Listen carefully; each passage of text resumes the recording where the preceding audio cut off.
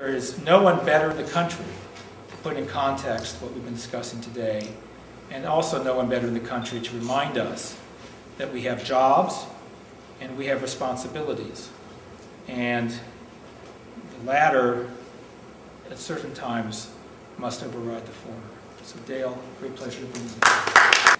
Because after 30 years of running up and down stairs in power plants, my knees don't work as good as they should.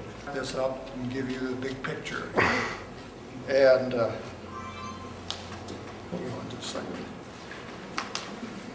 I will say this, I have not prepared any detailed presentation, and I didn't figure that I needed to, because I knew Dan had his mind wrapped completely around Andorra with the facts and figures about San Onofre.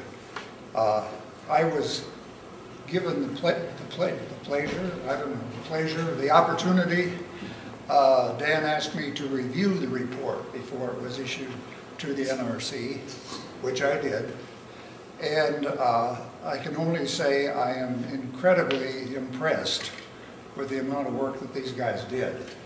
The incredible amount of data that Dora went through, Dan went through, and how they get their facts straight and present it very clearly as he's done here. I've known Dan for what, maybe almost 40 years. And starting in 1976 when I left GE. And Dan has just kept on consistently going after this very serious problem that we face in this country and in the world. And I can only say that I appreciate the fact that there are people like Dan who are out there continuing to do this kind of work. I had retired about 7 or 8 years ago and figured I wasn't going to have to do anything more. And then Fukushima came along.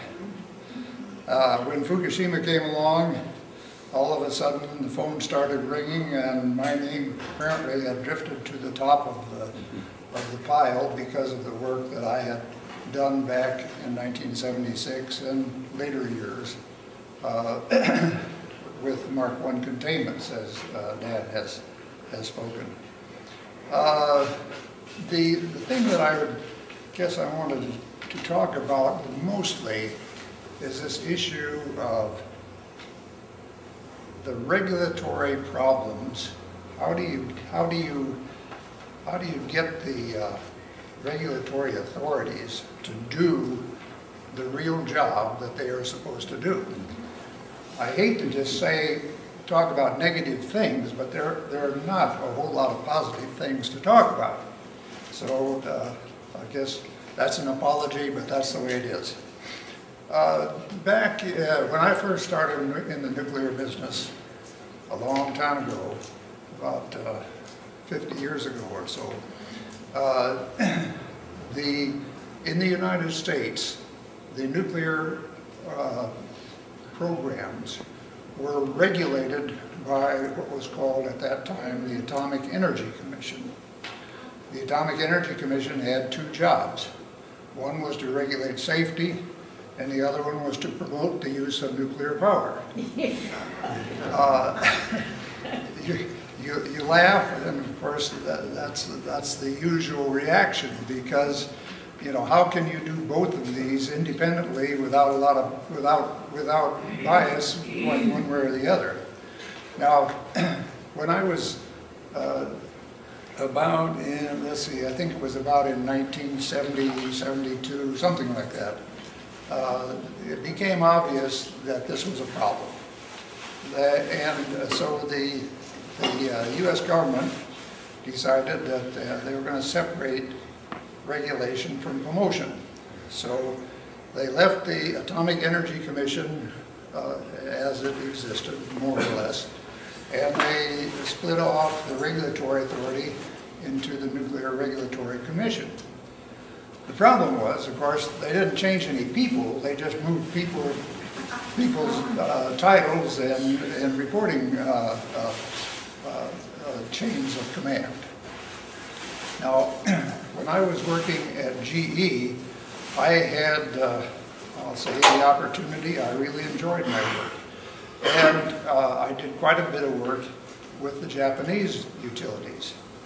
I did some work on Fukushima. I did some work on Suruga in Japan and a couple of other plants. And in the early days back then, in about 1970, the Japanese regulatory authority fell under the auspices of an organization called MITI, M-I-T-I, and I don't remember what it stood for, but it was sort of like the NRC.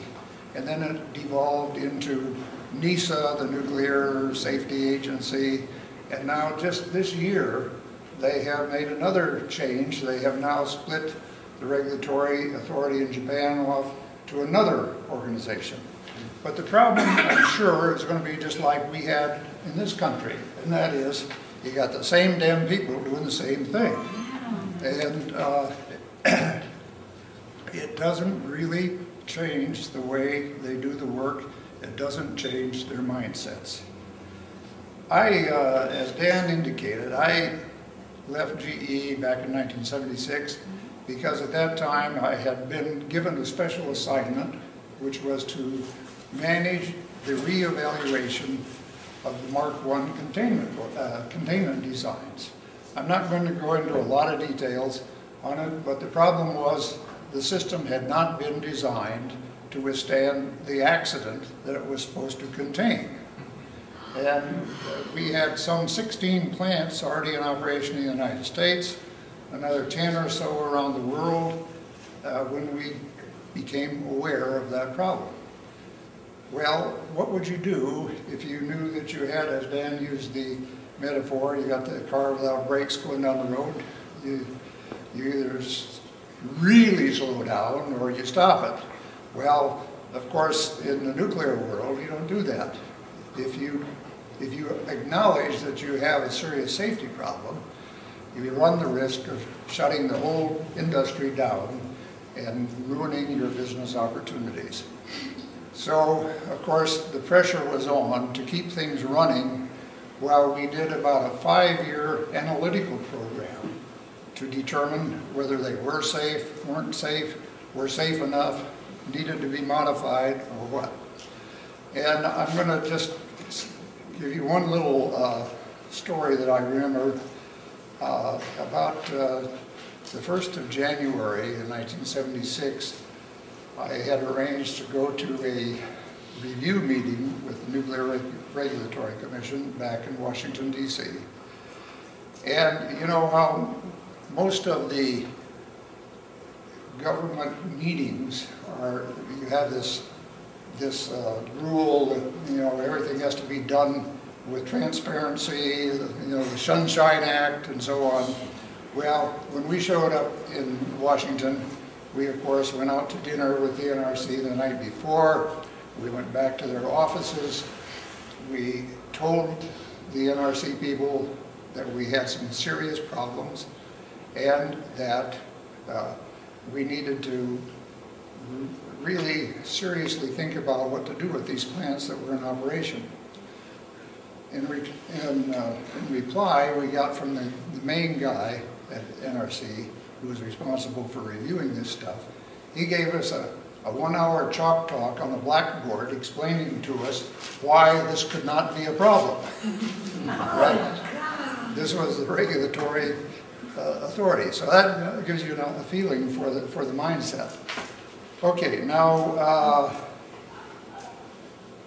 the thing that I would just say about Fukushima, I have a few facts. I Googled the Fukushima recovery plan this afternoon.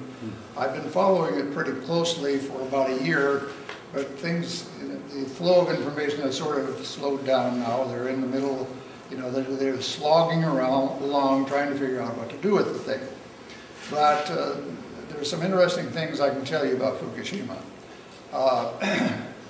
Fukushima Daiichi plant consists of 6 units, all of them in Mark I containments.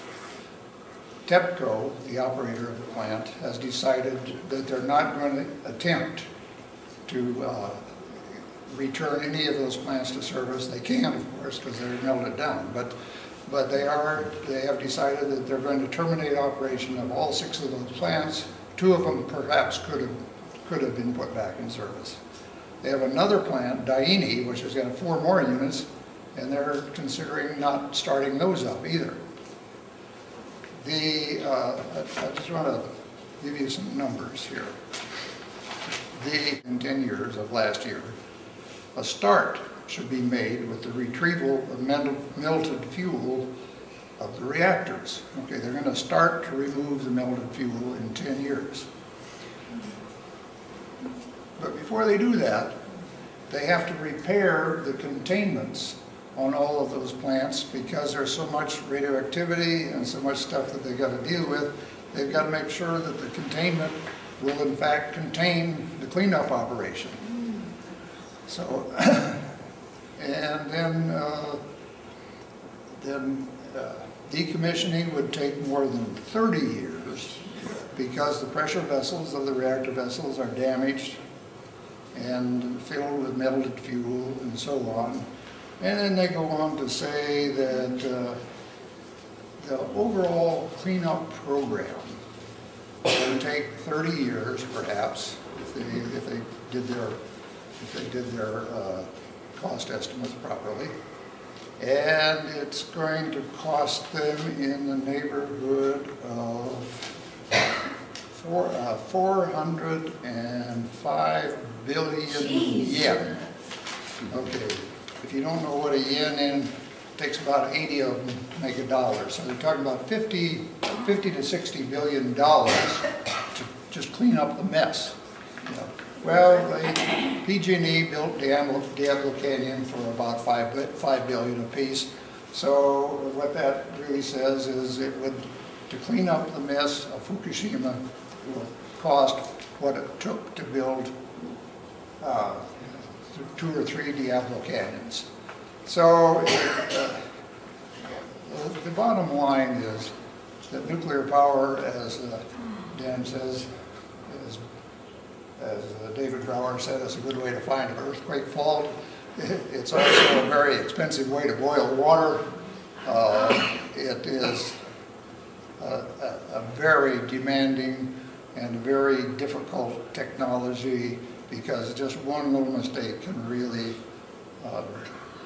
as they say, one nuclear bomb can ruin your whole day. So that's about the extent of my comments. I'd be happy to answer any questions that you may have, if you have anything. I guess I should say this. There are no Mark I containments in the state of California, so you don't have to worry about them here.